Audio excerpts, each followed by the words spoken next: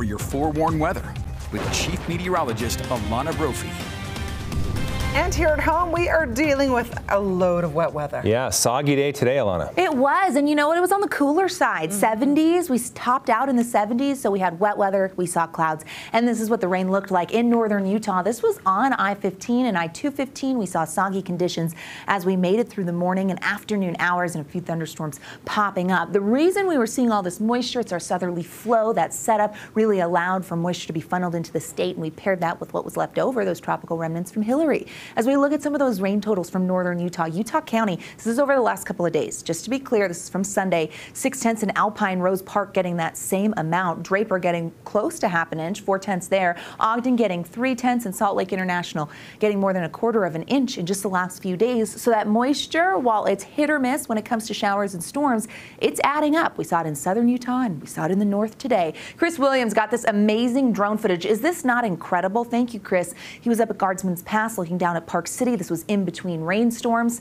That cloud cover just feels like you're walking on a cloud, and I'll take that on a soggy day. We still have active conditions out there tonight. Storm tracker radar is sweeping the region. Blanding, Four Corners area, plenty of lightning. That was coming off of a storm from Mexican Hat, and we're watching as these storms track further north. Nephi over I-15 still a little soggy. Duchesne County and Castle Country also dealing with some lightning. We did see a portion of US 6 that was under a flash flood warning because of that bare burn scar.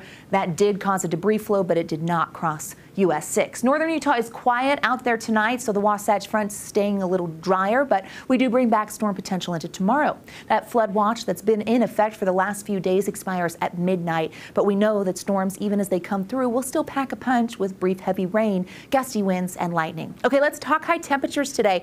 73 in Salt Lake. If that holds until midnight, we will break the record today for the coolest high temperature. 74 back in 2006 is the old record, so we'll see how that shakes out. 70s for temperatures along the Wasatch Front. Yeah, that was really nice. A big change from what we saw in July, and it does not feel like August. 80s and 90s on the eastern side of the state, 81 in St. George. We also saw strong winds with lines of storms coming through, gusting at 33 miles per hour in Salt Lake. Evanston did see a severe thunderstorm warning throughout the day. St. George had a 21 mile per hour gust. Hanksville, 40 miles per hour. Wayne County still has that flood advisory for Hanksville.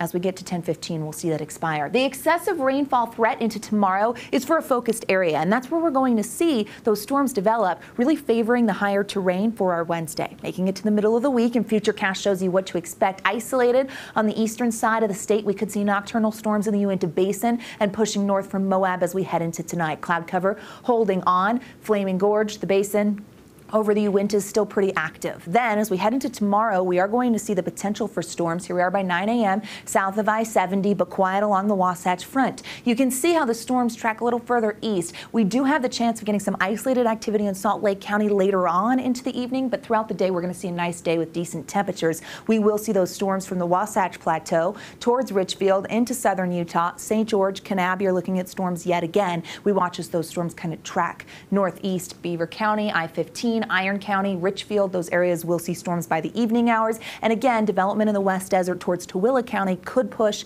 into Salt Lake County by tomorrow evening. So between 5 and 7, some stronger storms in the West Desert will keep us on our toes. We'll see what happens in Utah County. Scattered thunderstorm potential for your Wednesday, but drier overall from what we saw today. Here's the big picture. Shows that we're sandwiched in between two systems. That dome of high pressure that's impacting the Midwest and bringing heat, low pressure to our west, and you see the moisture that was coming in. That's tropical moisture from Harold. And that's going to impact us because the positioning of the high is going to funnel in moisture from the Gulf of Mexico. That's monsoon moisture, folks, and that's why we keep thunderstorms through the close of the work week. How about some temperatures for tomorrow? Today was 73. That's going to be hard to beat. 87, little warmer, little closer to average. 80s along the Wasatch Front for tomorrow.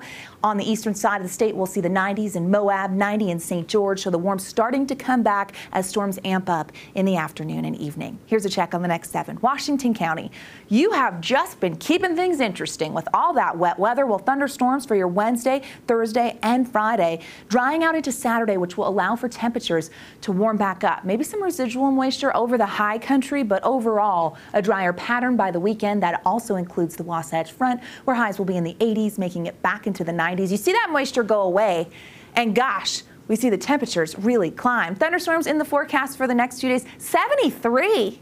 How about it? Glenn, Emily, over to you. How about